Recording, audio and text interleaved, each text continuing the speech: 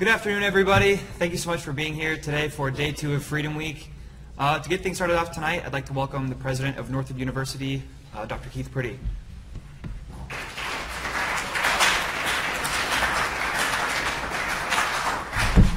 Well, good evening. We can reply better than that. It's late, but it's a beautiful day. Welcome to day 2 of Freedom Week here at Northwood University for 2015. We're pleased that all of you are here tonight to be a part of this. Professor Tokarev has worked very hard, among other people, to develop this concept. And this is, in fact, the second year that we've had Freedom Week at Northwood University. How many of you in this room tonight were a part or participated in any of the lectures last year for Freedom Week? Any of you? I see a number of you around the room. Great. Great. How many of you have participated in the Freedom Seminar, which kind of brackets the Freedom Week and comes at the end of our academic year? I believe it will be in April this year, which is actually a credit-granting class that runs for 4 days that Professor Matchek and Professor Nash run. Have any of you participated in the Freedom Seminar? Maybe not at this point in your careers, but you might want to look at that at the end of this academic year coming up later in the year.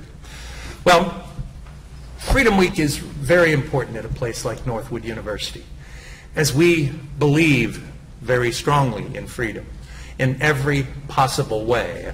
Freedom is the first value we express in our code of ethics, and it's something that we believe deeply in for all individuals, but particularly for our students. Oh, let there be light. We also want our students to feel free to study, to look at things from a very different point of view, from a very conservative or a classic liberal point of view that you don't find at every school around this country. And so I'm pleased that you are taking the time this evening to hear from some extraordinary speakers. I know some of you were here last night, heard from Dr. Stehauer and other speakers. Later in the week, you're going to be treated to hear from one of your own alumni of this institution, Dr. Dan Smith, who worked with us early on as he was a student here in developing the traditions of freedom at Northwood University, went on and received his PhD from George Mason University in Northern Virginia, and today is a faculty member at Troy University down in Alabama, and is someone that has made a real difference in the world of liberty and freedom. But we believe that you also, as students, can make that difference, and we're here to encourage you to do so. And one of the ways you can do that, besides participating in this event, participating in classes and other seminars like the Freedom Seminar, but we annually publish a publication called In Defense of Capitalism. In fact, this summer we came out with the 6th edition of In Defense of Capitalism. This is a publication of all of the various articles and blog posts that our faculty, our staff, and our students published last year during the last academic year, concluding on June 30th. And so if you're inclined, and I know some of the students did presentations last night, and there are more during the course of this week to be involved in this, if you're inclined, I would encourage you to see Dr. Tim Nash. Dr. Nash will be, I believe, one of your closing speakers, in fact, maybe the closer on the last day of this particular event on Friday. And Dr. Nash is the individual, he's the senior editor of In Defense of Capitalism, and if you have something that you have prepared or will be preparing over the course of the year or be working with a faculty member to prepare, we would love to have you be published, give you a record, give you something to point to potential employers of your good work and your beliefs in freedom. So I'm not going to take a lot of time tonight. You've got a lot of great speakers coming behind me. But I want to thank you for participating in this event. I particularly want to thank Dr. Tokarev, who's kind of hiding in the back there for putting this together. It takes a lot of work. He does much of this work during the summer months when he's in his home country and far away, but imposing and pushing and cajoling a lot of his professional colleagues all over the world to share their thoughts with you on freedom so that you, too, can develop your own beliefs and are free to do so in an institution like Northwood University. Welcome. Have a great evening.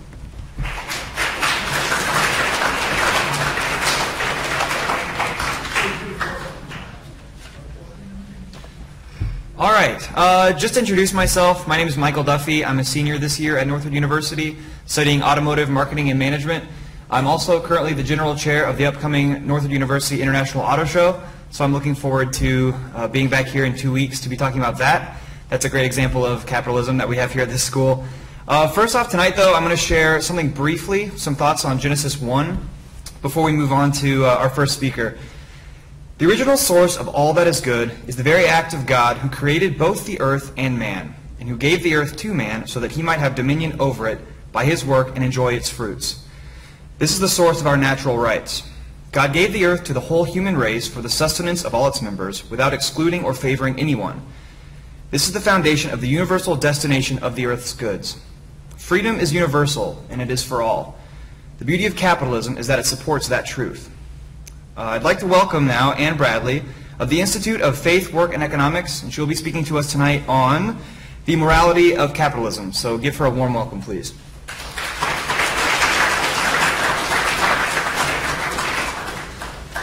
Good evening, everyone. It's such a great opportunity for me to be here with you. I'm so thrilled to be part of this exciting event. I know you're going to hear from a lot of great speakers tonight. I just want to introduce myself briefly. As the president has said, my name is Anne Bradley. I'm an economist, and I work at an organization called the Institute for Faith, Work, and Economics. So I'm very interested in things like the morality of capitalism and how we think about getting to a better world, a world with greater flourishing. And that's really what I'm going to talk to tonight. The title of this talk is, how do we think about the morality of capitalism? What does that mean? And so what I really want to do is start with asking a question about our ends. And that's really what economists do. They say kind of what are the ends that we're after, and then what are the best, most productive means to those ends. As Christians, we have to do that. We know that we live in a world of scarce resources, and that those resources have a lot of different things they can be used for. So we must be really good stewards and diligent in these questions. I think the power of economics also is that it helps us pull back some of the ideology that might mire us down and really try to get to the truth. So what are we after? I would say that we're after a world with lots of opportunities for everyone. And in that world, we can get closer to a sense of flourishing.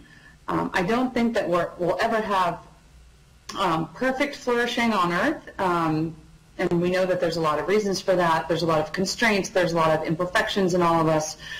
There's things that wear us down, both that are our fault and that are not our fault. And so we can't get perfect flourishing. But we need a picture of how to get towards flourishing, and we need to set that as our goal. And so I think that when we talk about flourishing, we talk about a society where people have autonomy over their lives, where they are not the victims of oppression or corruption, where they can wake up in the morning and say, you know, I'm going to start a food truck, or I'm going to be a teacher, or I want to stay home and raise my children, or I want to be the CEO of a company that I hope to grow into a large company. And that all of those things can happen peacefully. Without plunder, without theft, without corruption, without cronyism, which I'll talk about in a little bit. So this idea of flourishing is a big idea. I think it encompasses a lot of things. Theologians use the word shalom, and I think that we tend to interpret that in the modern world as peace, which we could say is the absence of conflict. But shalom and real flourishing is so much more than that. So I really want to make that our focus tonight. What does it mean to flourish? Again, I think it means a society where people can wake up, they are in charge of making decisions about the trajectory and the path of their lives, and that when they do that, they uphold some moral values that we all subscribe to. So in other words, that, you know, they wake up and they find new ways to serve one another. And in the process of serving one another, they create value, they create wealth, and they can become richer, not just personally, but they can add to this corporate sense of wealth creation and prosperity. So that's what we're after. And to get that, we have to have freedom. We need a lot of different types of freedom. I'm going to talk about some of them. But, you know, at a macro level, we need economic freedom, we need political freedom, and we need religious freedom. And that's kind of the macro perspective of this, but I want to, before I get there, I want to talk a bit more about how individuals wake up in their daily lives and think about this. And so when we think about the morality of a system that we tend to call capitalist, I have to say from the get-go here that capitalism is not my favorite word. It's a phrase that was coined by Marx, which doesn't necessarily make it bad, but I think it has a lot of baggage around it. I think it can mean cronyism, it can mean, or it has the synonym of greed associated with it, and kind of stealing from other people to get what you want, stepping on people's back to kind of climb the income ladder. It just has a lot of baggage. I'm not sure that the average American, when they hear that, they get a warm and fuzzy feeling. And when we just talked about flourishing, I hope that we had a warm and fuzzy feeling, because that's what flourishing is. Whole life, well-being, and prosperity is what we're after. And so capitalism, I don't think, does a great job of getting us to think mentally about what we're after. But nonetheless, it is something that we talk about in economics, so it's worth discussing here, in the sense that it has to do with who owns what in a society and what type of economic system we want to put in place. So that is a really important place that economists start with. What are individuals in the society encouraged to do? Kind of what's our anthropology? How are we made and created? What are we after as humans? Because really, we can't ever talk about these big macro systems, like whether capitalism is good or whether socialism is good, or anything else for that matter, until we really understand individuals, who they are, and what we can change about individual behavior and what we can't change. And that's the insight of economics that's extremely helpful. And so I really want to talk about our anthropology.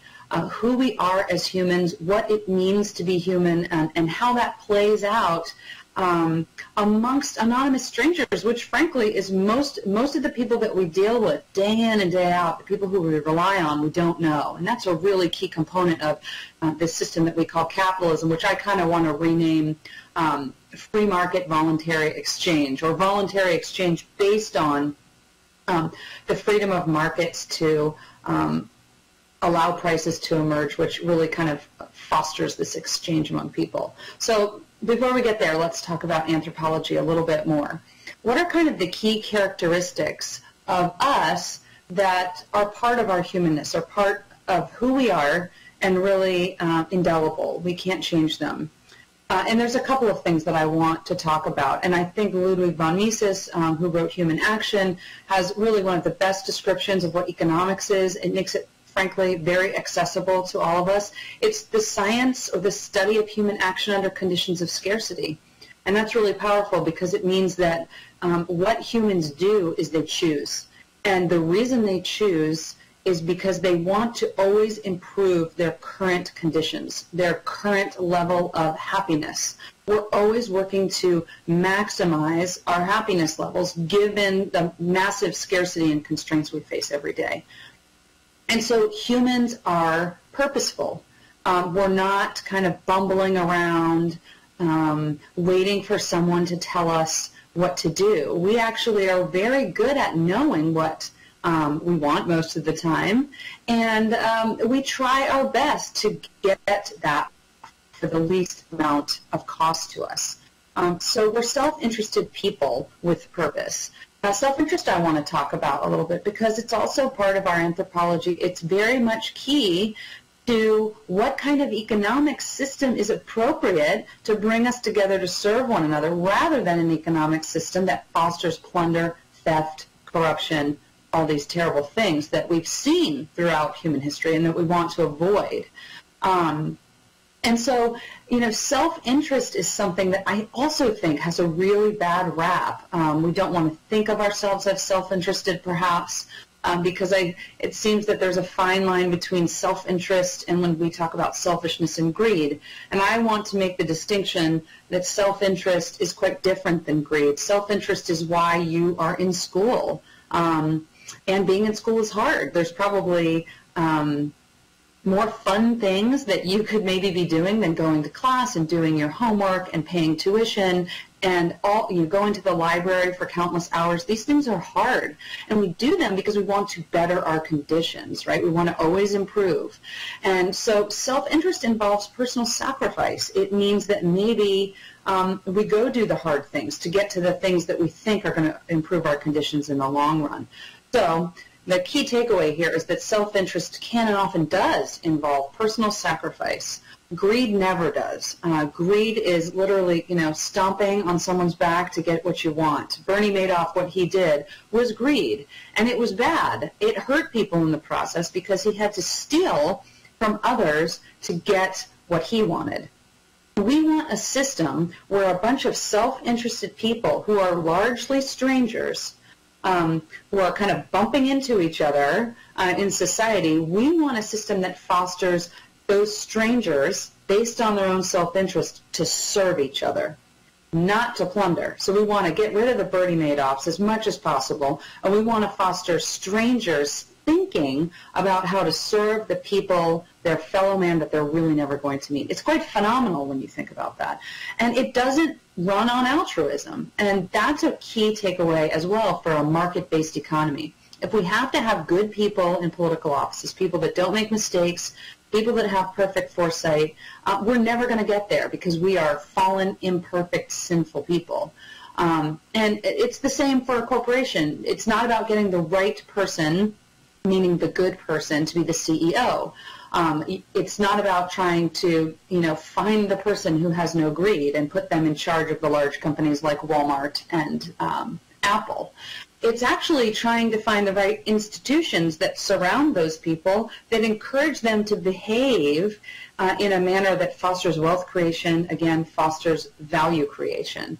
And so these are the key takeaways in kind of the moral discussion about capitalism, because free market capitalism, or free market voluntary exchange, has a very good track record of doing just that, of fostering the service of anonymous strangers, of not being Bernie Madoff, of actually doing quite the opposite, of engaging in sacrificial behavior, reinvesting your money in the company to think of new innovations and find better ways of doing things. And when we find better ways of doing things, what we're doing is economizing on our scarce resources. And this is the key economic question, because we have unlimited wants and very limited means to satisfy those wants. And so what an economic system that's moral is going to be about is finding the best way of doing things so as many people as possible can participate in flourishing, meaning as many people as possible have increased access to goods and services that are better in quality and always getting better in quality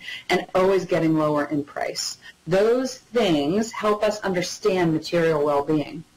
And really the historical episode of the past 200 years have shown that when we get the institutions right, when we get the economics right, we can actually do this in ways that are unprecedented. And that's really exciting.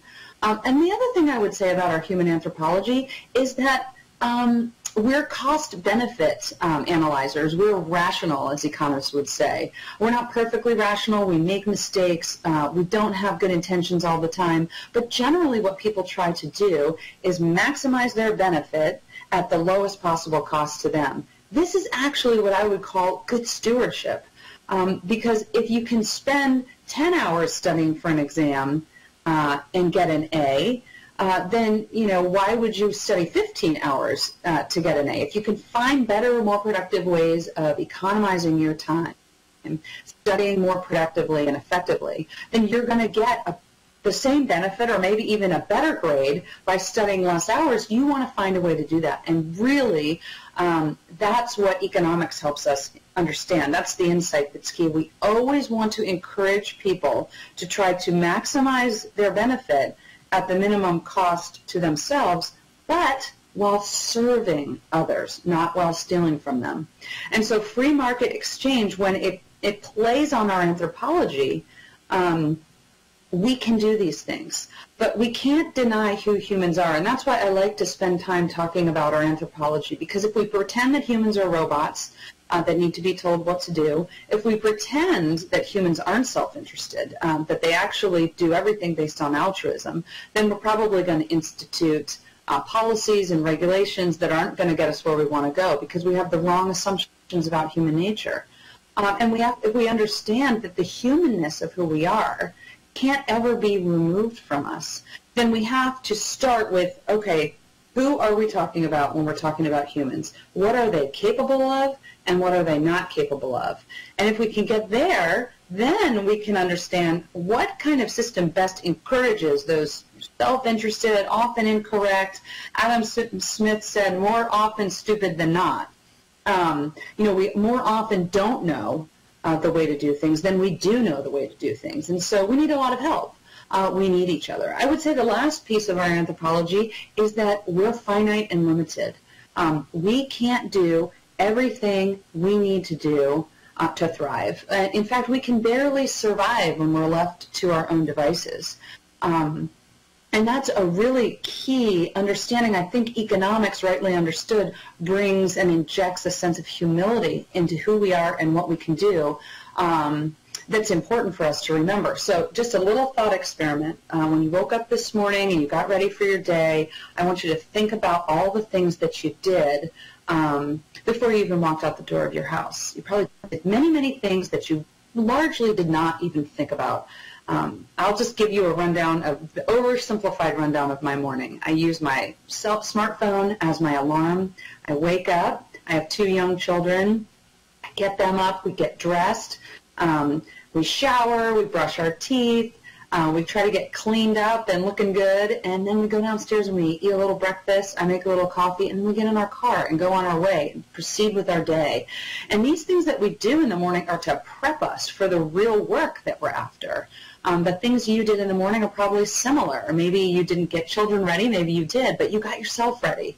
But that wasn't the key focus of your day. That was actually to prepare you to do the work that you were after that day, whether it's studying or going to a class or going to work. But think about how important those things are, and think about how little you had to do with each of them. I didn't make my smartphone. I have no idea how to make my smartphone. In fact, when my smartphone breaks, I don't know what to do. I have to find experts who can help me. I have to run to the Apple store. I don't know how to make a toothbrush or toothpaste for that matter. And if left to my own devices, I would have poor dental health and be a little stinky, is my guess, as would all of us. I don't know how to grow coffee beans. I don't know how to make the ceramic mug or the travel mug that I pour my coffee in. I don't have a cow that I milk to get the milk for my children's cereal. So I'm relying on hundreds of thousands, if not millions, of people that I will never meet. And what's shocking about all of this is that I just blithely put these things in my mouth and ingest them. I put the toothbrush in my mouth. I didn't inspect the toothbrush factory. I have no idea who the workers are. I don't know what their values are. Yet I get these things that make my life better. And I get to be ignorant about their production and their coming into being, their fruition. That is key. That's the morality of capitalism. That's the morality of a free market system. That when left to our own devices, we barely survive, and we often perish.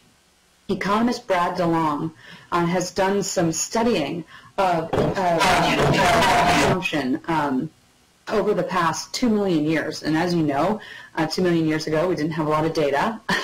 We didn't have a census. But what he's trying to understand is GDP per capita over time. And if you look at it, it's pretty much a flat line up until recently. And I'm going to share that graph with you in a minute.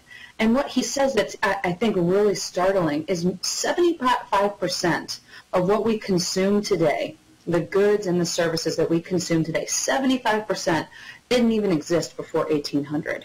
1800 in real terms was not that long ago. This is the morality of a free market system, that we have all these things at our disposal, like laptops, like a projector, like microphones, like indoor plumbing, and we don't have to know how to make them. We don't have to bring them into being ourselves for them to exist. That's the morality of capitalism, because it doesn't just benefit a certain class of people. It doesn't just benefit the rich. It, in fact, benefits all of us. I bet as a student, you don't right now consider yourself extremely rich. But in real terms, you are one of the richest people on the planet.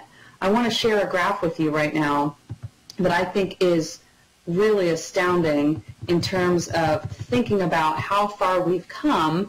And again, we have to think about why we got there. So this is a graph of GDP per capita over the whole world from AD 1 to about 2001. And if you look at it, it looks like a hockey stick. That's what economists call this, the hockey stick graph. Really, human consumption has been near zero for most of human history. It has only been until recently that it has skyrocketed, our ability to consume things, and not just the rich, but all of us. That, again, is the morality. I think the immorality of getting economic systems wrong is something I want to show you here. This picture, this is a picture of a woman in the developing world trying to acquire water. And I just want to give you a little glimpse into what her day might look like. I've done some research on this, as a matter of fact. In the developing world, women and children are primarily responsible for water acquisition and filtering. And when you live in a remote village, what you have to do is find a container, and you have to walk to a water source, and it could be 4 miles away. And in walking to the water source, it's hot, and your children are in tow. And you get to the water source, and the water is dirty because cattle and all sorts of other animals are sharing this water source with you. So life is very difficult. In fact, this takes many, many calories. And when you're living on $1.25 a day, or perhaps $2 a day, you don't have that. You can't afford the calories. And the problem is that this has to be replicated multiple times a week. And then you have to get the water back, and you have to find a very imperfect way to purify the water. What I want you to think about is that this woman in this picture, and all women and men who have to do this every day just to get water, something that we take for granted, these people were made in the image of God, just as you and I are. They have creativity, they have unique talents and skills that they could be unleashing on the planet. And they're unable to unleash them on the planet. Why? Because they live under a set of institutions, a lack of economic freedom, a lack of political freedom, and a lack of religious freedom that don't allow them to become wealthy, that don't allow them to foster their creativity. That's immoral. That's unjust. And so when we think about systems of capitalism, systems where people are allowed to individually own property and try to innovate and be entrepreneurial, we get the opposite of this. We get, you know, my and your experience every day with water collection, which is pull a bottle of water out of the fridge or turn on the tap and you get bottled water. And so I can't underestimate how important this is for us as we think about the morality of a capitalist system. Because without that, human capital and the creativity of millions and millions of people is on the line. And so we have to get this right. We can't get this wrong. There's so much at stake. And so the morality of a capitalist system is that it allows people to live in to who God created them to be, to pursue excellence, to experience the dignity of their humanness, and to contribute to flourishing, not just for their own consumption purposes. The benefit of capitalism is when we do our job well, when we work hard, we're freeing other people from having to figure out how to make toothbrushes and having to purify water. I don't have to think about those things because I get to go buy them at the grocery store cheaply. We need to liberate the rest of the planet that is not the benefits of capital, the beneficiaries of capitalism as you and I are, so that they can do the same. Thank you so much for letting me be here with you tonight.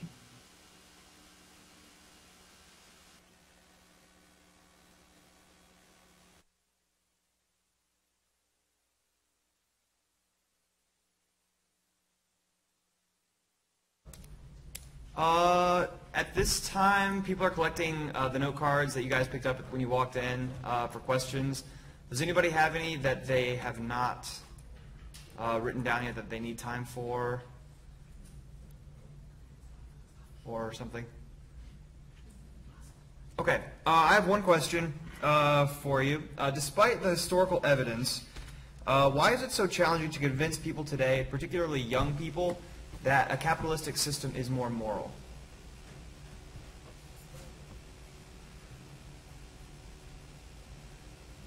This is like ESPN.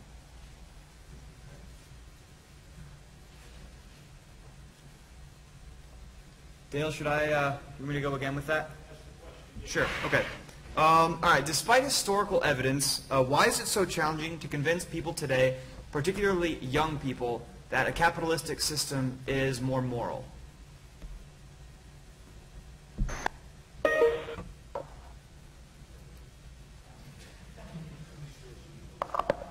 Let me go again? Oh, okay. What's up? Ann, can you hear me? You guys want to answer? Sure. No, I don't think so. I don't know. We're not supposed to answer. We're asking. Yeah. I'm not just like making conversation. Pardon?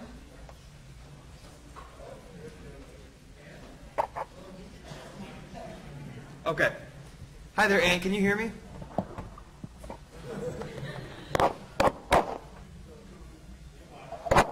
I'll be right here.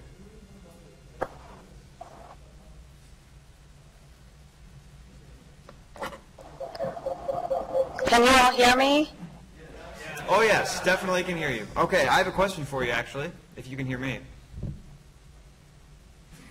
If you can hear me, I'm sorry, I can't hear you. Okay. I'll act it out.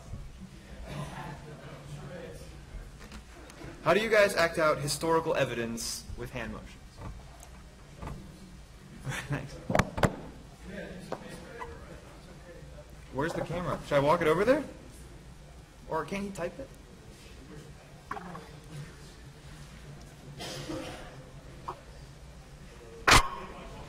Go again? Alright, I'll try it again. Okay. We'll try this, Anne. Despite historical evidence, why is it so challenging to convince people today, particularly young people, that a capitalistic system is more moral?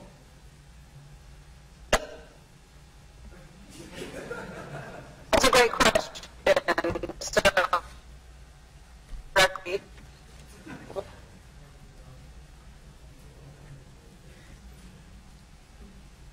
capitalism is moral. And I think you're us accountable for the fact that we don't lead morality argument. And to facts with talk about don't think of critical words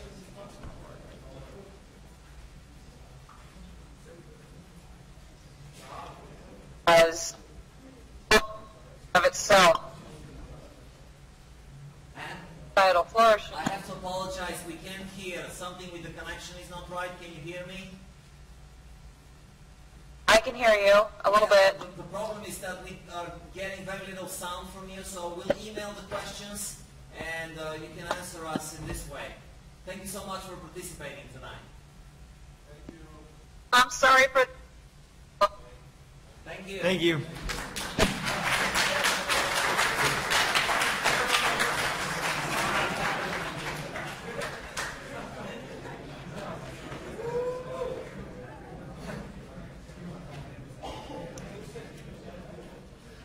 Up next we have Michael Clark. He's an economics professor at Hillsdale College, and his topic will be entrepreneurship.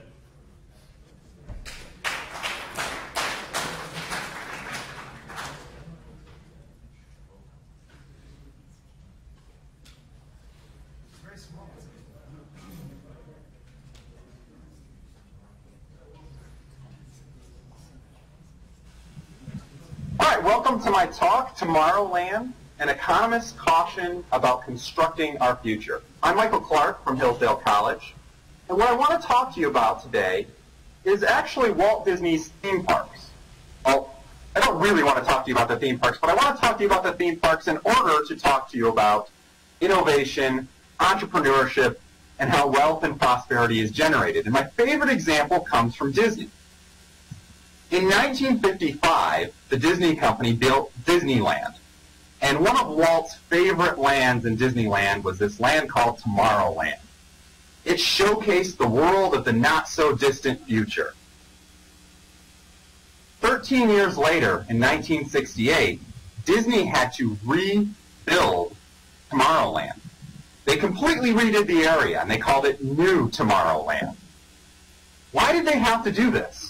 Why, 13 years after the park had opened, did they have to completely remodel one of Walt's favorite areas?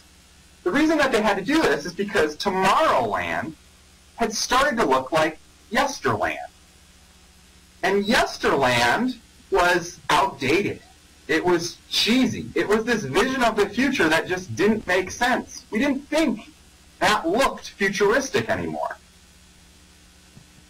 A couple of rides or showcase areas were featured in the original Tomorrowland, like Monsanto's Home of the Future, made from plastic. The Monsanto Corporation had this entire dome-like structure that was completely made from plastic and featured all kinds of windows and glass and all these cool little gadgets like sinks that raised and lowered to fit children's heights or to also work with adults. And they had all these neat little gadgets that maybe would be a part of the future.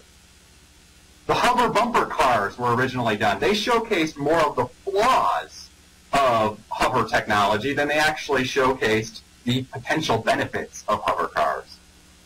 Space tourism and these rockets that were going to take us normal individuals into outer space seemed not really like a realistic thing.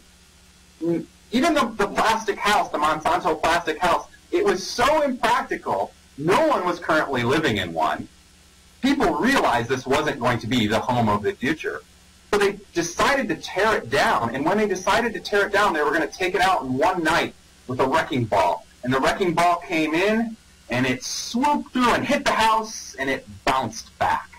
It was so impractical they couldn't even destroy it. They had to go in and basically take it apart piece by piece and tear the thing apart all the way through. The world of the future that they saw in 1955 simply wasn't the world of the future anymore in 1968. It looked old, it looked cheesy, and it looked impractical.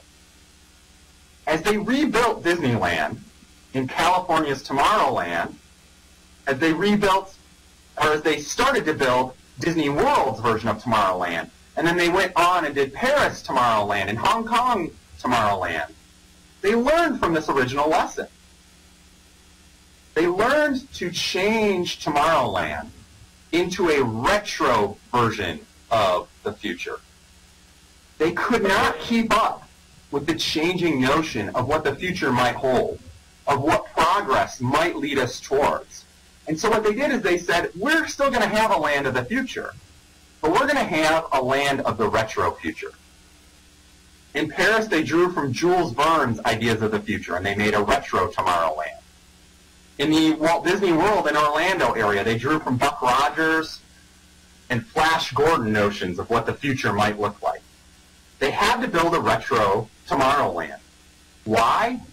Because the future, in reality, is an unfolding story, full of twists and turns that we simply cannot foresee. I think that most of us, including myself still to this day, even though I focus on this topic, have at some level a biased misunderstanding about the future and the development towards prosperity of an economy. And this is the bias that I would like to emphasize today. We think of the future as a linear progression from here to there, a technological problem of just figuring out how to build the future. We know what lies ahead. We just have to solve the engineering problem to get us there. We have to solve kind of the minute details of what that future is actually there. We need our scientists with our beakers, or our engineer with their measuring tapes, just to figure out the details, but we're going to get there. We know phones of the future will hold more memory and be able to operate at higher speeds. We just have to advance this technology. We know driverless cars will help us on the roads eventually. We just have to advance the technology. We know 3D printers will be able to revolutionize living at home. We just have to advance the technology. We think of the future wonders of the world as needing engineering solutions, or perhaps just economizing solutions where we figure out how what we already know how to create, we create it, but we somehow find a way to create it more cheaply. When we think of the future as just the next step in front of us, we forget about the creativity that it takes to get us there. We forget about the benefits of individuals using their talents and abilities to try to be a part of that next step. And instead, we become somewhat conceited that we could plan, or at least aid the plan, that gets us into that proper direction, that constructs a future that we know is going to exist. As a result, we get subsidies for energy solutions that end up wasting energy. We get city development strategies that suffocate the vitality of cities. We get much, much more. If you think back, you can think of different examples where we knew something was going to be the tool of the future, like a Segway. We knew it was going to revolutionize the way people got around, and people were going to stop walking and become kind of lazy and slothful as they just tilted their way forward or backwards instead of walking from place to place. Turned out that didn't really happen, and they're more of a novelty. But it seemed futuristic, and we knew it was going to be a part of that future.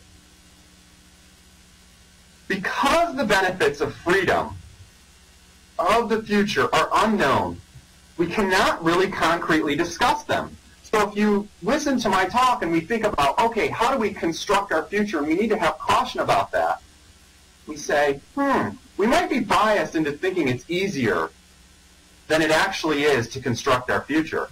Well, how do we know what our future is going to be? How do we plan for that future? How do we allow for it to take place? The reality is we can't. The future is unknown by its very definition. And because it's unknown, it's challenging for economists and those who value that search into the unknown to actually talk about.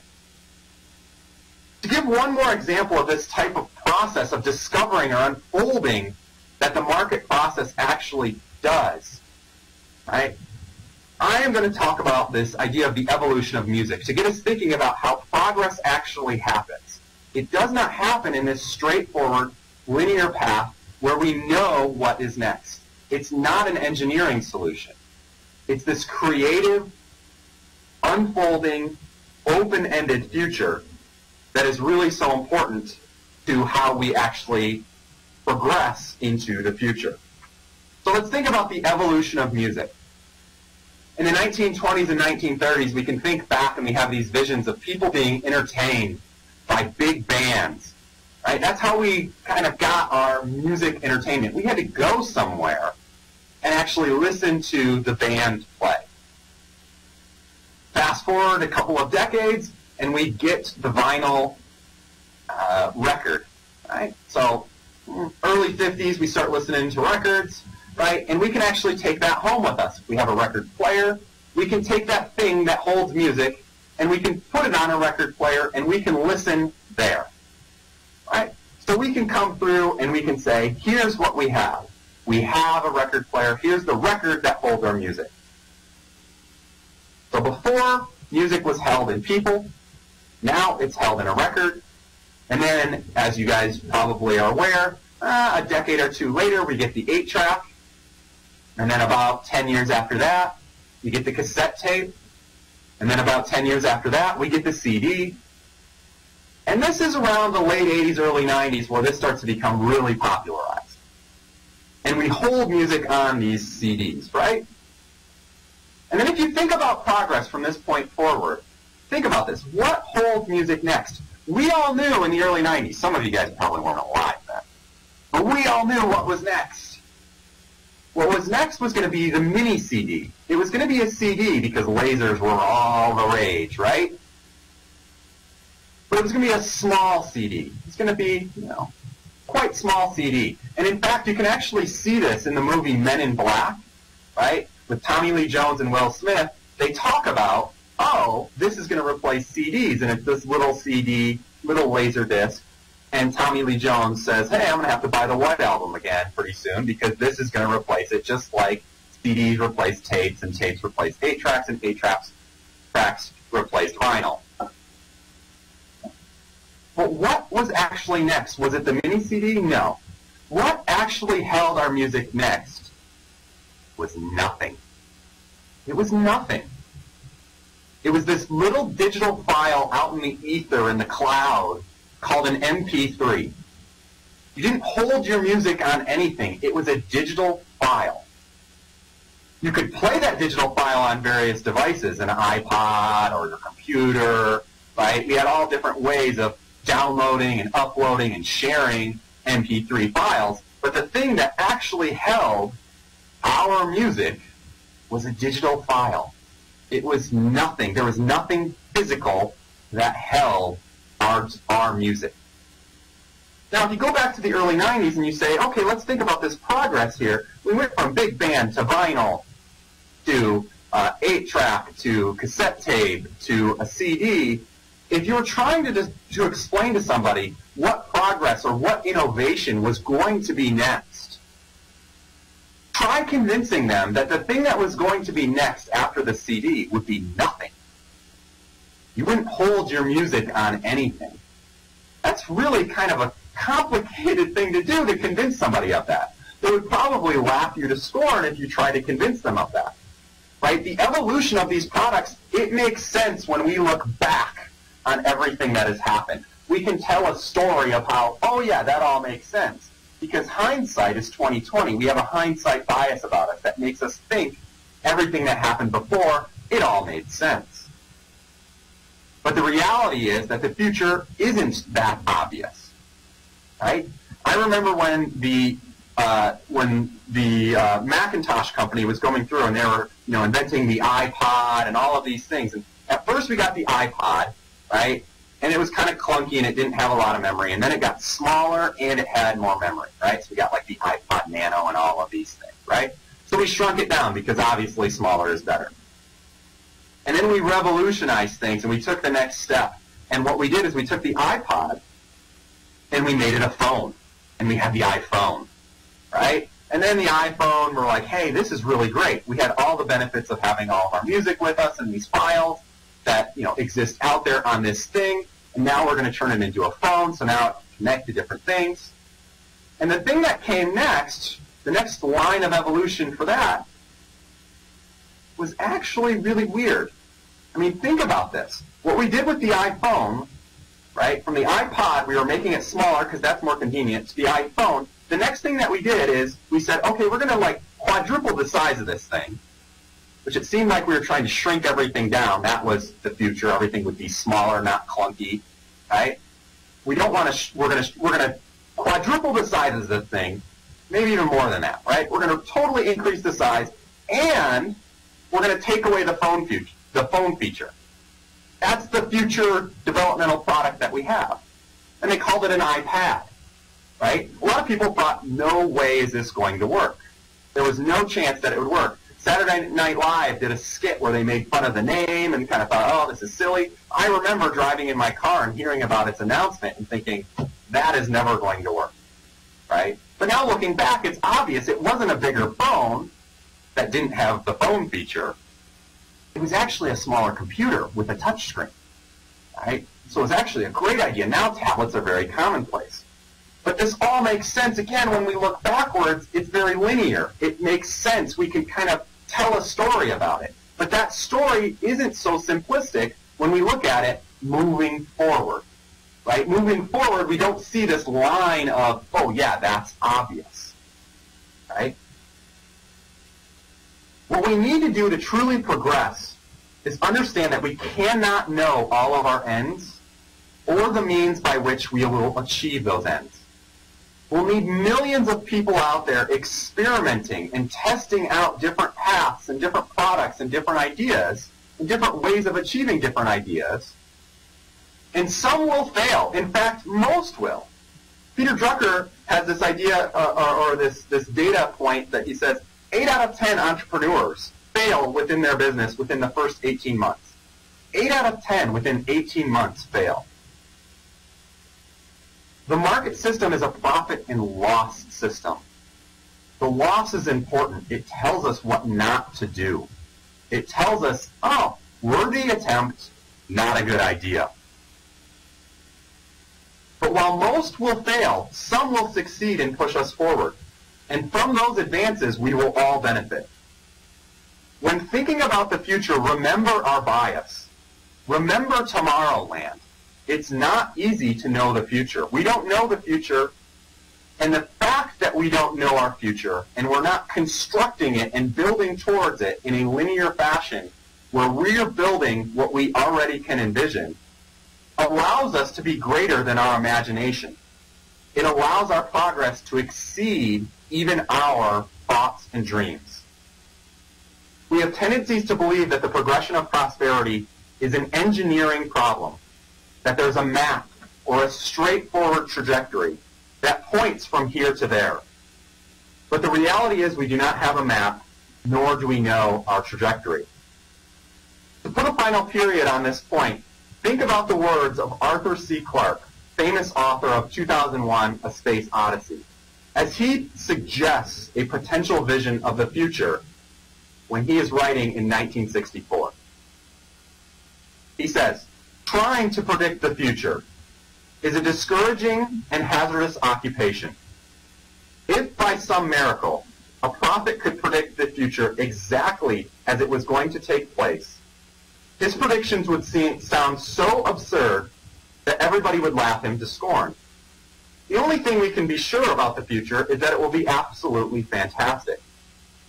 So if what I say now seems to you to be very reasonable, then I have failed completely. Only if what I tell you appears absolutely unbelievable have we any chance of visualizing the future as it really will happen." If you want to follow up with this idea and read more about this topic, I have a few brief suggested readings for you. First, read F.A. Hayek and the Case for Freedom. Right, this is an article you can find just by Googling. Really read any of Hayek. Right? Hayek is the best on this topic, the best economist on this topic. But one short reading that you could go through and do, easy to find, you Google it, is just Hayek, The Case for Freedom. Another article is by a modern economist, Dan Klein, who has a kind of more concrete example of how this fits within mainstream economics today. Calls it Discovery Factors of Economic Freedom. And then if you want to read more about my example about the evolution of music, you can read a short article that I did for Fee called The Economist Who Said Maybe. And then also you can hopefully eventually read a book that I'm working on, although I'm only about a third of the way done with it. But look for it, because we all know with certainty that this book will eventually get done. And we all know with certainty that it will change the world. Thanks for your time. It's been a pleasure.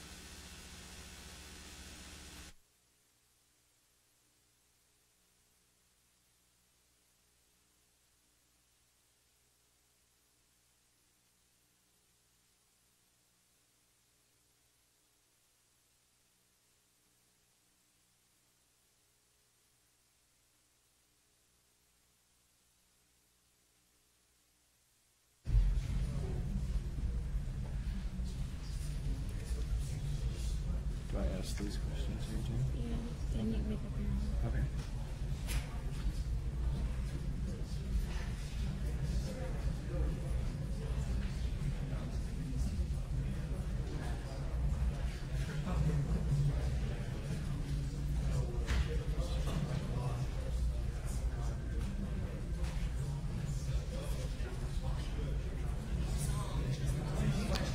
Okay. Okay. Can you hear me? Can you hear me? Can you hear me? Hello?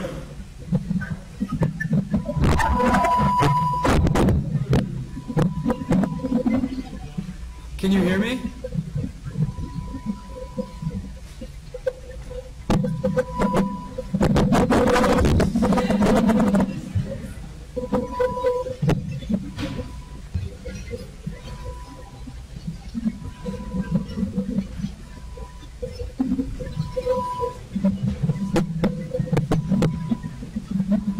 Can you hear me at all?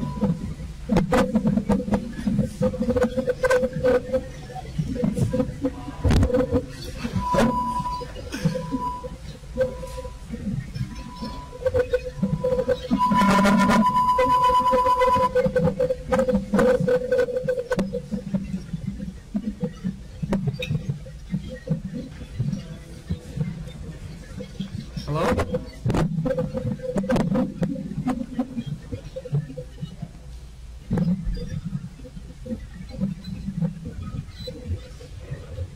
Can you hear me at all? Hello?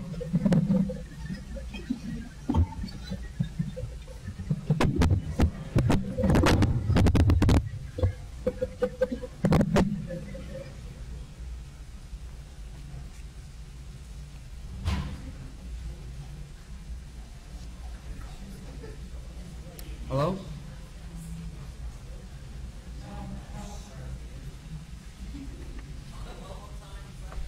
Okay. Hello, can you hear me? Hello?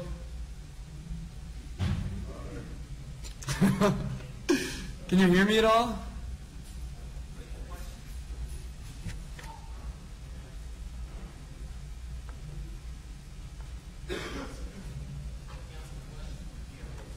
I'm going to bring him up.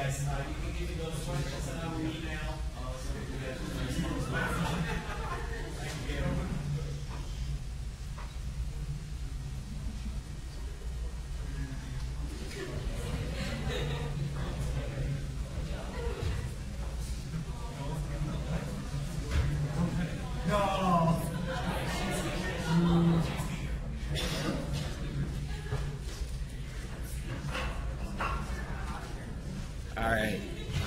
The next speaker is economics professor Ivan Pongracic from Hillsdale College.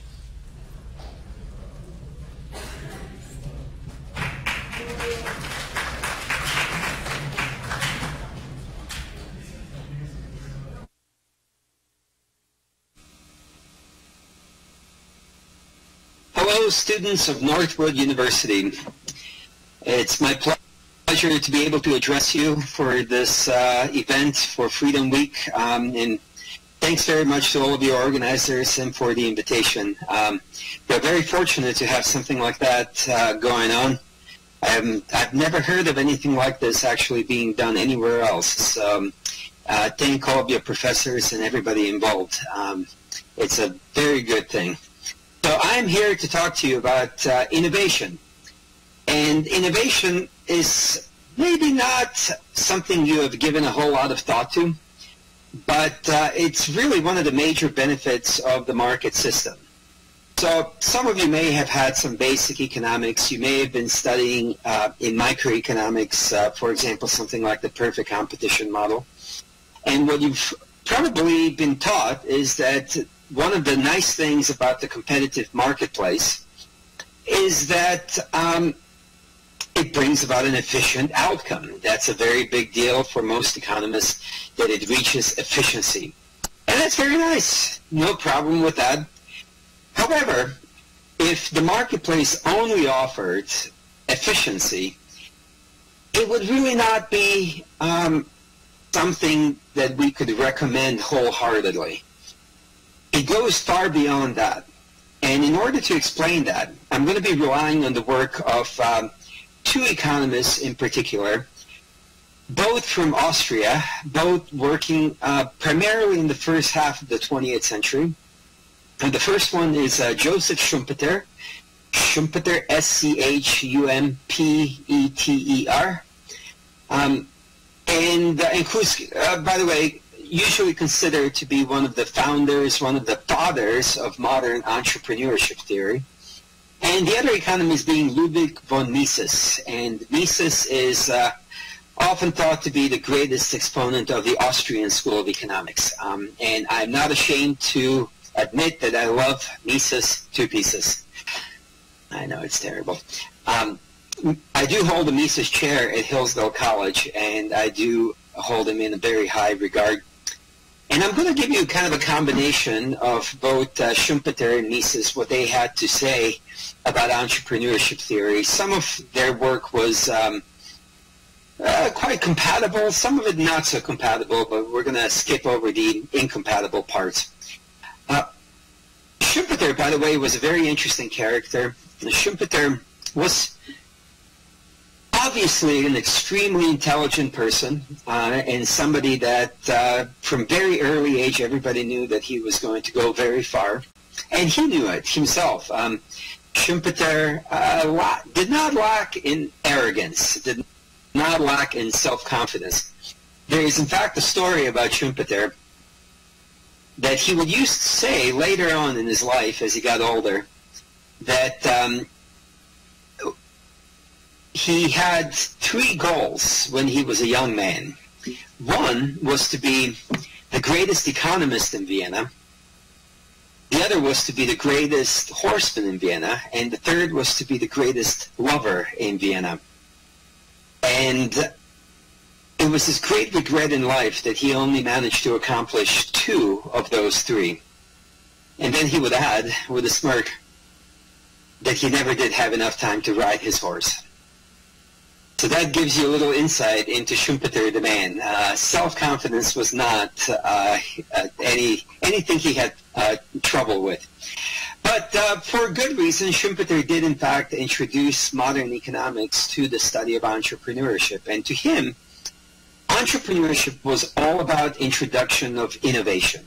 Innovation was at the heart of the capitalist system, in fact, of the entire market system.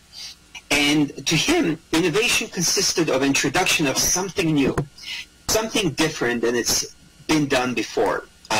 New product, new process, new method of production, a new market or a source of supply, a new form of business organization. That's what innovation consisted of. Innovation always was a matter of putting new ideas into practice by entrepreneurs. Incidentally, Schumpeter differentiated between invention and innovation.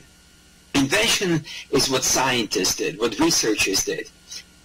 He thought that was important, but he thought that innovation was much more important. And the difference was that innovation was the commercial application of invention. So taking that new scientific insight, some sort of new knowledge, and in fact, doing something commercial with it, meaning bringing it to the people in a form of a new product, new process of production, new method of production. That's what was important. That's what needed to be done in order for the people to benefit from this new knowledge. So innovation is what entrepreneurs did. Invention is what scientists or guys tinkering in their basements did. That may be important, but if it stays in the basement, if it stays in the research lab, it's of no use to anybody. It's the entrepreneurs that, in fact, bring it to the people and allow us to have access to something better, something that we had never had access to before. So, to Schumpeter, the origin of innovation was imagination. Imagination was at the very core of how entrepreneurs were able to come up with innovation. They were able to look at the world, and whereas all of us would just see more of the same, entrepreneurs are able to see something different. You can think of somebody like Steve Jobs, who, of course, is the founder of Apple and who is the innovator behind things like the iPhone and the iPad. He certainly had a vision of the world that nobody else shared. He looked at the world and said, I see a world where all of us are going to be holding these little devices that are going to allow us to connect to the world in an unprecedented way. And we can take those things with us. They'll always be with us. They're accessible to us 24 hours a day. He saw a world which was dramatically different than the one that he was operating in. That was a matter of imagination. That was a matter of seeing that there was technology out there to allow him to introduce a product which nobody had previously thought was possible. Now, notice that that wasn't enough. It wasn't enough to have a vision of something different. Gates and every other entrepreneur, what they have to make sure of is that this is something, in fact, that people want, that will be demanded by the public. Otherwise, they're going to be introducing products that nobody wants and that is not going to be making anybody's life better. That is not what entrepreneurship is about. Entrepreneurship is ultimately about introducing products that are desired by the public, desired by the consumers. How do entrepreneurs know whether a particular product is desired by by consumers or not? Mises explained that it's very simple. Entrepreneurs have to respond to the profit and loss system. The profit and loss system is the key ingredient in conveying that information to the entrepreneurs. Is something in fact desired by consumers or is it not? And what Mises explained is the following, that there is what entrepreneurs have to do, they have to look at the prices. They have to look at the prices of the resources that will go into the production of the product that they ultimately wish to introduce, that they wish to supply to the consumers.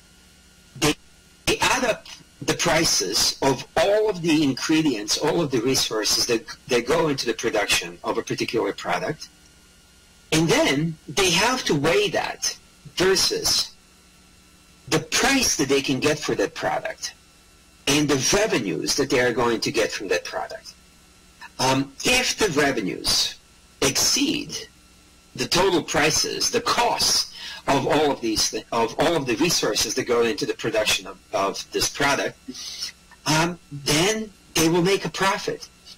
What consumers are communicating to them in the process is that we value this product more than any alternative product that could have been made with these scarce resources. We understand that these resources have alternative uses. Other things could be made with these resources. But we do not want any of those other resources. Products that can be made with those resources. What we want, what we prefer, is this particular product. The iPhone.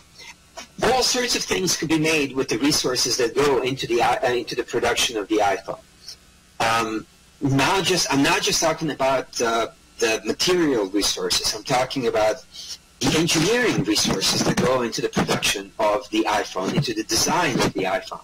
I'm talking about the transportation resources that go into the supply of the iPhone. All of those things have alternative uses, other things that they could be used to supply. When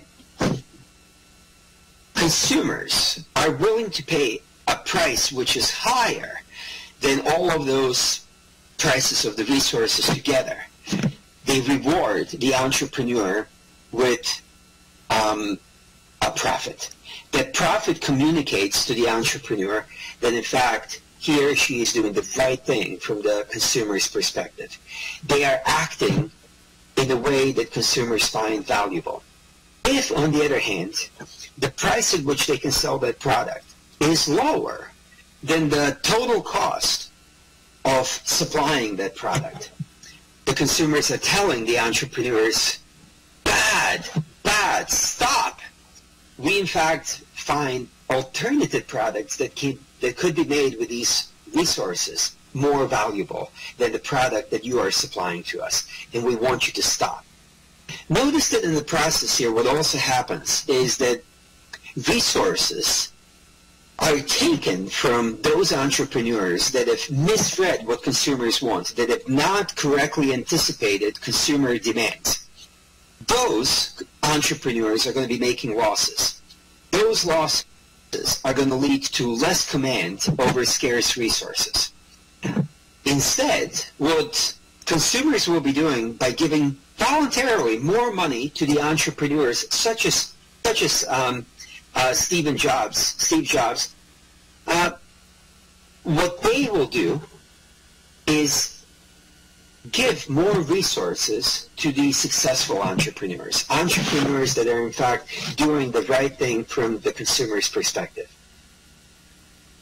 In this process, resources are moved from entrepreneurs that are not doing as good of a job of anticipating consumer demand, moved into the hands of those entrepreneurs that are doing a good job of anticipating consumer demands. Notice that the whole process is one of what Mises calls consumer sovereignty, that the consumer is king. The consumer is the one that ultimately decides what is going to be done. Producers, of course, decide the minute details. They're the ones that decide which products are going to be supplied, how they're going to be supplied, how they're going to be produced. But the consumers ultimately say, we approve or we do not approve. If consumers do not approve, the entrepreneur has a serious problem. They're going to run out of resources very quickly and probably lose their business.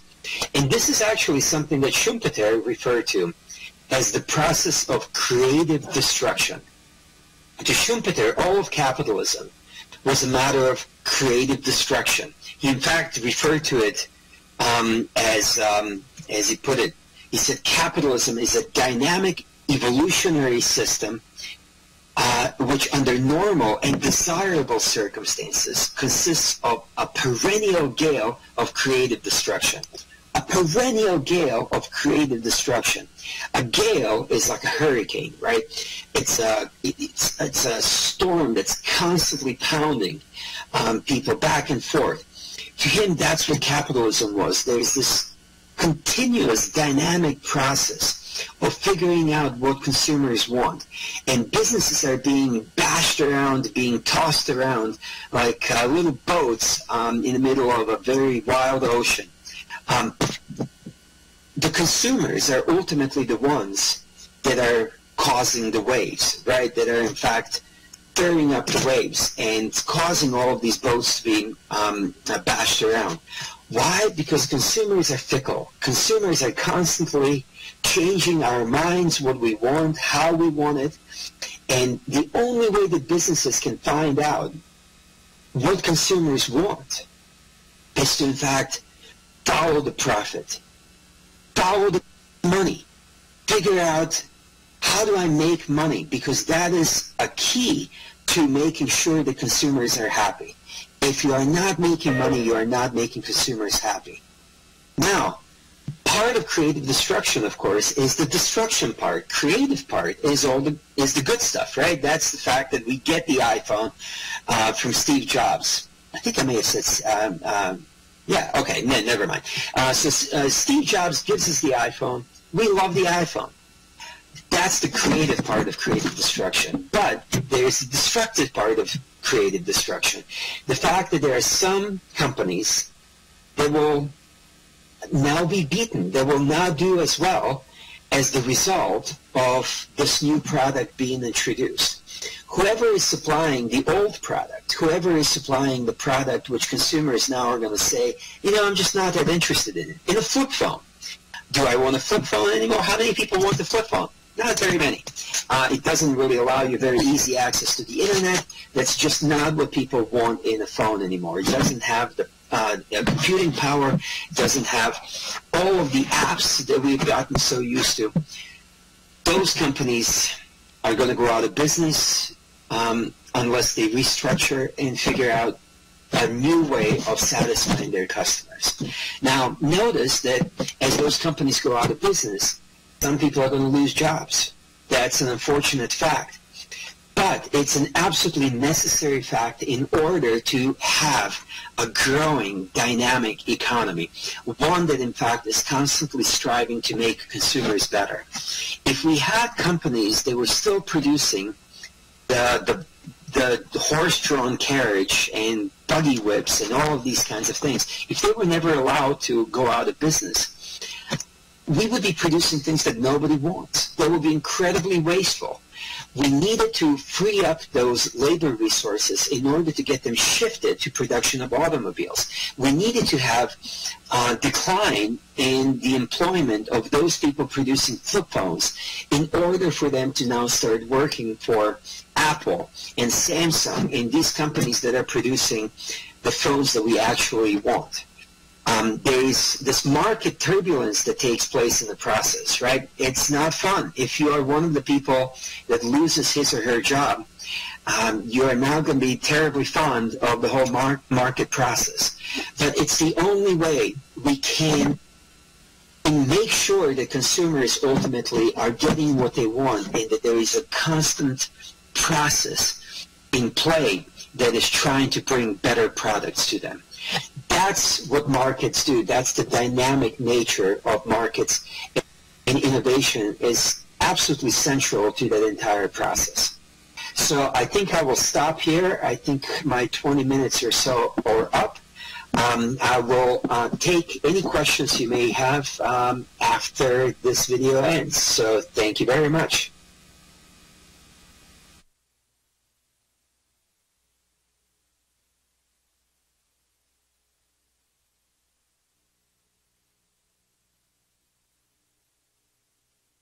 To the aisleway.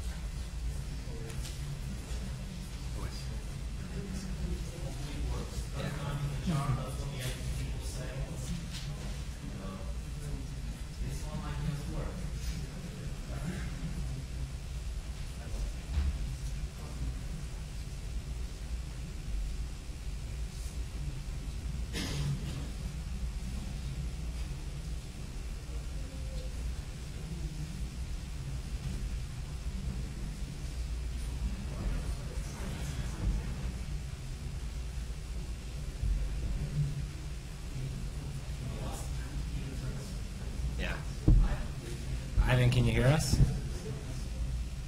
I don't think it's turned on.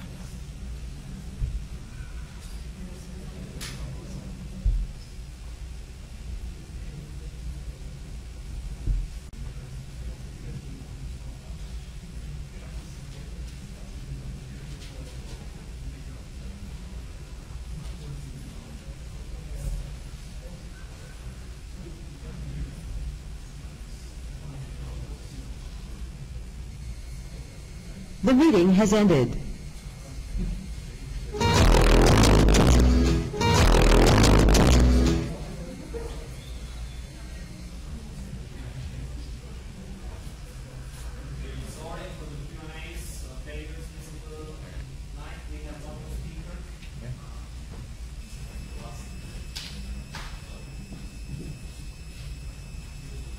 Last but not least, we will have economics professor Peter Klein from Baylor University.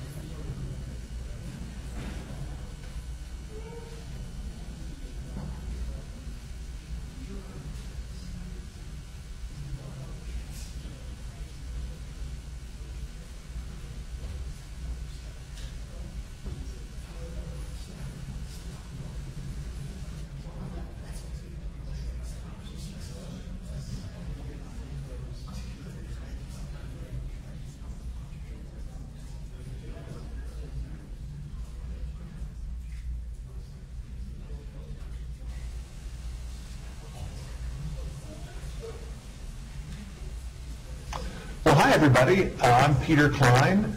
I'm a professor at Baylor University in Texas and also a research fellow with the Mises Institute in Alabama. It's my great pleasure to be with you today to talk about entrepreneurship. I know that many of you are economics majors or economics students, but others come from other parts of campus, and some of you are business majors as well. There may even be a few of you who have taken a course in entrepreneurship.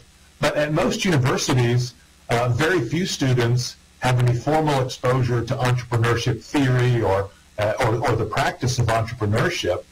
You might think that's a little bit odd because, in everyday discourse, we talk about entrepreneurs as important people in society, as people who help to make an economy grow, but we say very little about them formally. Well, I want to talk to you a little bit more about what entrepreneurship is, and more importantly, why entrepreneurship matters. I apologize for not being able to join you in person. This lecture is being recorded in advance, but I'm very happy to communicate with you afterwards. If you want to send me an email or give me a phone call, I'd be happy to answer any questions about entrepreneurship or about this talk. You can see my Twitter information on the title slide, and feel free to contact me that way, or you can just Google search my name, and you can find other ways to talk to me as well. So I think entrepreneurship is important. You probably think entrepreneurship is important, but your professors maybe don't. Or at least your professors probably haven't said much about entrepreneurs or entrepreneurship, even if you're taking economics courses. Entrepreneurs are the agents who drive the market economy, yet most economics courses, most economics textbooks, many business courses and textbooks really don't know what to do with the entrepreneur. The entrepreneur doesn't fit neatly into the standard sort of models and theories, and so often people tend kind of to ignore them. But if you just ask, if I asked you, if you asked your friends, if we asked people walking up and down the street, what is an entrepreneur, they would probably think of famous individuals like Steve Jobs or Richard Branson or maybe Dr. Dre, right? These are people who have not only built great companies, but have brought us exciting new products and services, things that make our lives better, things that we can hardly imagine doing without. But, who are these folks? Can we understand what they do in a more systematic way?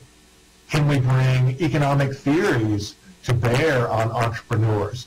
What I want to convey to you in this very brief discussion is that yes, we can. That in fact, in some branches of economics, some approaches to economics, in particular that are associated with the so-called Austrian school, we can think about the entrepreneur in a more systematic way. Now, the way that most sort of folks on the street think about the entrepreneur, and even the way that some textbooks think about the entrepreneur as a business person, in particular, a small business person. Now, certainly Steve Jobs and Richard Branson and Dr. Dre are not running small enterprises, but we think of them during their startup phase, right? We think of Steve Jobs not just as the CEO of Apple, one of the world's largest companies, but as a teenager in his dad's basement in California, tinkering with electronic components and coming up with the first Apple computer. And as you may know, there's yet another Steve Jobs biopic in the works. There's a big Hollywood movie with Michael Fassbender, who seems to be starring in every movie this year, playing the lead role. You might think of Dr. Dre as a young musician, and I guess he's in the Straight Outta Compton movie too, right? We think of these guys when they started up their companies, and maybe we even think that once they're running a big company, they're not really entrepreneurs anymore. They're executives, they're managers, maybe even bureaucrats. What I want to suggest to you is that, while small business and startup companies are extremely important in an economy, entrepreneurship is much more than small business and startups. The way most people, the way we often think of entrepreneurs in everyday language, the way entrepreneurship is typically discussed in the literature, is as what I would call an outcome or a phenomenon, meaning that entrepreneurship is something you can see and smell and touch. For example, self-employment. People who work for themselves are entrepreneurs. People who work for others are employees. That's a very common way we think of entrepreneurship. In fact, in some surveys, census forms that you might get in the mail, you might be asked to list your occupation: doctor, taxi driver, professor, entrepreneur, homemaker, janitor, whatever. Well, entrepreneur is just another occupation, meaning someone who runs their own company. We often think of entrepreneurship as small businesses, startup companies, new businesses like the ones I was mentioning before, or maybe the development and marketing of new products, where entrepreneurship is the act of giving us the iPhone 6S, which is supposed to be introduced, I think, tomorrow or the next day or this week, or maybe by the time you watch this, it will have just been introduced.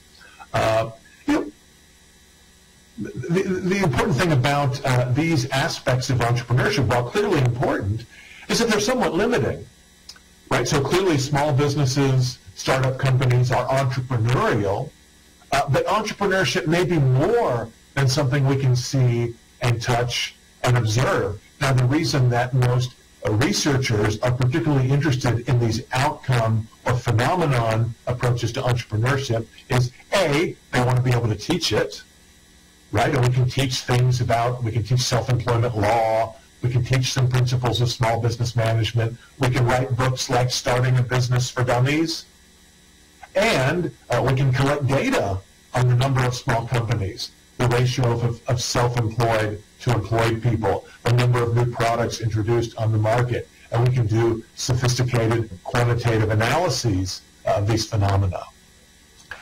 However, if one were to read the classic economics literature on the entrepreneur from people like Ludwig von Mises or Joseph Schumpeter or other or important business historians, you would realize that they have in mind actually something much broader and more general than just a particular type of firm or a particular type of business. So let me suggest to you an alternative way of thinking about entrepreneurship, namely entrepreneurship as a way of thinking or a way of acting. That way of thinking or acting might be creativity or boldness or imagination. Think about the way we use the word entrepreneur in English, right? We might say, the professors who organized and students who organized this particular conference were extremely entrepreneurial, right? Maybe we say this professor does things a little bit different in his or her classroom. This professor is always coming up with new ways to present the material to students. What an entrepreneurial professor. Now, we typically don't mean by that a professor who runs their own company on the side.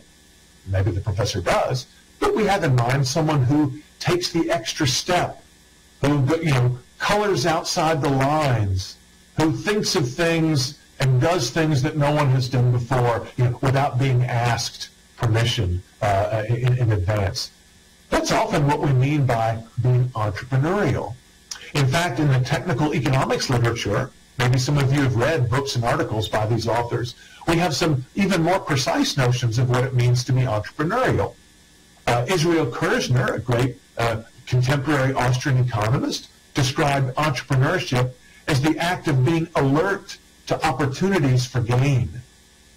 So when there is a kind of disequilibrium in the market, such that all profit opportunities, all profits have not already been grasped and seized, there are opportunities for new actors to come onto the scene to take advantage of those opportunities. If you think about trying to find a place to park your car, at a shopping mall around Christmas, right? Typically, there are not many spaces available.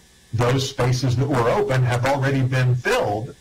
But maybe if you know where to look, if you're fast behind the wheel of your car, if you're clever, you can find an area of the parking lot where a space may be open. And if you're the first one to seize that space, hopefully without running anybody over or crashing into some other car, right, you would be the one who gains the profit, gains the benefit of being able to park in that space. Likewise, when prices are out of their equilibrium configurations, if you can buy low in one market and sell high in another market, there may be opportunities to earn financial profit through the act of arbitrage. Joseph Schumpeter, another great economist, characterized entrepreneurship as the act of innovating, right? Innovating in the broad sense of novelty and creativity, which may include filing a patent or bringing a new technology to market, but it could also mean organizational innovation. It can mean much more general forms of novelty and creativity. The economist Ludwig von Mises, who I mentioned before, the American economist Frank Knight, and other recent writers, including myself, have conceptualized entrepreneurship slightly differently as the act of exercising judgment under uncertainty, making good decisions in conditions where we really don't have all the facts. We don't have an analytical model that tells us what to do. We don't have all of the data necessary to make a rational decision. Rather, we rely on our intuition, what you might call gut instinct, or what the Germans called Verstehen, meaning a kind of deep understanding that cannot easily be systematized and taught. This is the approach that I have embraced in my own writings on entrepreneurship, but it is articulated very nicely in the works of Mises. Let me show you how Mises characterized entrepreneurship. The term entrepreneur, Mises writes in his great book, Human Action, as used by economic theory, means acting man exclusively seen from the aspect of the uncertainty inherent in every action. Now, in the real world, i.e. not the textbook world of neoclassical economics, all action is entrepreneurial to an extent. Right? We never know for sure whether the actions we undertake will bring about the results we desire. So we are all entrepreneurs in a broad sense. However, it's often useful to think of a sort of a narrower set of entrepreneurs, namely those who are full-time professional commercial entrepreneurs, people in business, right, who are bearing the uncertainty of the market economy by making investments, creating companies, maintaining ongoing operations, introducing new products, finding better ways to make existing products, and so forth. In other words, people who bear uncertainty for a living in anticipation of financial gain and in an attempt to avoid financial loss. Those are sort of Misesian entrepreneurs in a narrower sense. Why are these people important? Well, the market economy is ultimately about these entrepreneurs who are engaged in bringing about firms, products, services, making the economy go. Mises put it as follows. It is impossible to eliminate the entrepreneur from the picture of a market economy. The various complementary factors of production cannot come together spontaneously. They need to be combined by the purposive efforts of men aiming at certain ends and motivated by the urge to improve their state of satisfaction. In eliminating the entrepreneur, one eliminates the driving force of the whole market system. In other words, the entrepreneur is not just a minor player. It's not just, an agent who comes about and gives us a new iPhone, whereas the rest of the economy is run by managers or executives or bureaucrats or, heaven forbid, government officials. No, the entrepreneur is the driving force of the market economy. It is the entrepreneur who organizes production, who takes productive resources, combines them, recombines them, speculates on them, and so forth, in an attempt to bring about goods and services that we as consumers desire. Sometimes those entrepreneurs are successful, and they have, after they've created things, brought things to market, and sold them, they have money left over, profit. Sometimes they're unsuccessful. They're not able to sell the goods and services they thought they could sell, and they end up with an economic loss. But this desire to achieve economic profit and to avoid economic loss is what drives individuals to produce, to create, to economize, to innovate, and so forth. So, why is this important? Right? As I said, you need the entrepreneur to organize and maintain the productive structure of the economy. That includes financial market entrepreneurship, as well as sort of construction, heavy industry, technology, mining, manufacturing, and so forth. Right? All of these profit-seeking individuals in the market economy are acting as entrepreneurs.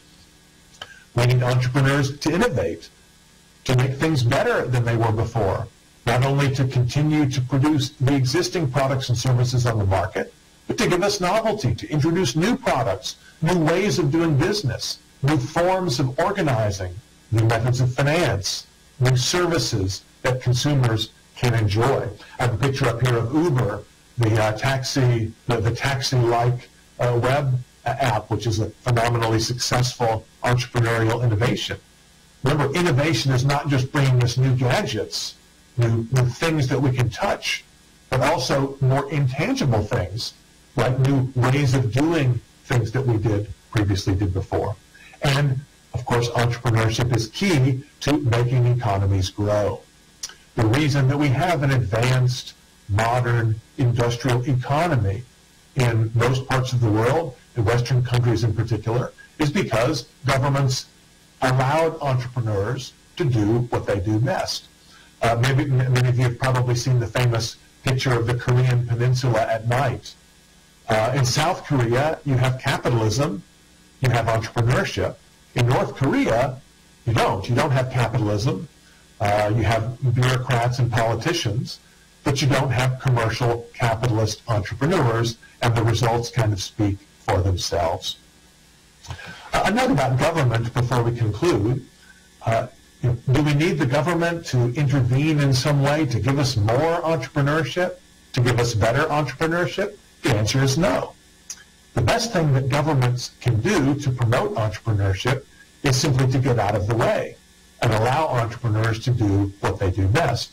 But I can be a little bit more specific. Bad macroeconomic policy, credit expansion by the central bank, action by the Federal Reserve and other agencies that gives us the business cycle. This is harmful to entrepreneurship. In Mises' language, the business cycle, inflation, these things distort economic calculation, meaning they make it much more difficult for entrepreneurs to anticipate the future state of the market and to make investments today in order to bring about improvements in the future. Programs such as bailing out failing enterprises, giving subsidies to particular kinds of firms, green tech, firms that are politically favored and so forth. These are harmful because they hinder the market process of selecting between better and less effective entrepreneurs. Remember, if someone says capitalism or the entrepreneurial market economy is the profit system, capitalism is a profit system, you should correct them because they're only half right. Capitalism is a profit and loss system, meaning that not only do we allow successful entrepreneurs to keep the fruits of their success, but we also don't bail out unsuccessful entrepreneurs. We let them go bankrupt. We let them go out of business. We free up those resources that they've been controlling and allow those resources to be made available to other entrepreneurs. So if the government says, oh, well, if your business is failing, we'll write you a check to keep it in place, or we'll give you money to start the kinds of businesses we want. I'm looking at you, Elon Musk. We get a kind of crony capitalism, not a dynamic entrepreneurial capitalism that we desire. What about government programs to teach entrepreneurship, to train entrepreneurs, to subsidize them, to give them free, to spend money on R&D, to motivate them to locate in particular places? Those programs have been, we don't expect them to work on theoretical grounds and develop in extremely unsuccessful on historic grounds. Again, don't let anyone tell you that, oh, Silicon Valley is a great example of successful government intervention. No, Silicon Valley emerged from the bottom up, not because of anything that the state was doing, but because of a favorable configuration of resources and circumstances that allowed a lot of high-tech entrepreneurs to cluster in one particular location. The government cannot create another Silicon Valley in Michigan or anywhere else. The best the government can do is get out of the way. Or, more generally, the best policy for entrepreneurship is stable money, secure property rights, and economic freedom. So I hope this discussion has given you a little taste of why entrepreneurship matters and why economists should think more systematically about entrepreneurship. Again, consult the great Austrians, Ludwig von Mises, Israel Kirzner, Peter Klein. Okay, well, maybe I'm stretching a little bit on that last one. And you can find many books and articles that give you much more detail about how to incorporate the entrepreneur into our analyses and why entrepreneurship is so important for a market economy and for the quality of life. Thank you very much for being with me today.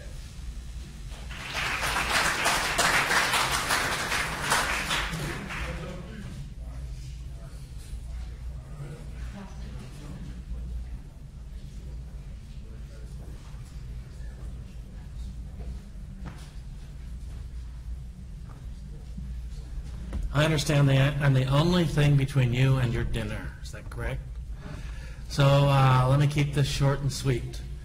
First of all, congratulations to you. For those of you in particular who could have been somewhere else and chose to be here instead, who chose to exercise your freedom to invest in your education, in your knowledge, in a greater understanding of the free enterprise system.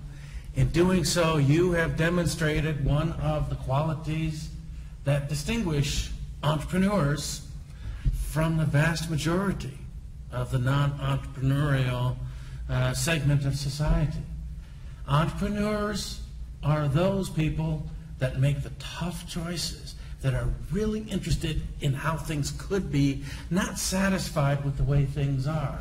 And you have demonstrated by your presence here today that you're not satisfied with your current state of knowledge.